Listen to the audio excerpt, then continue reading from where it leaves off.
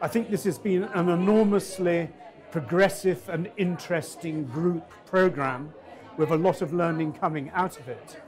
And the Commission, I think, has got to understand how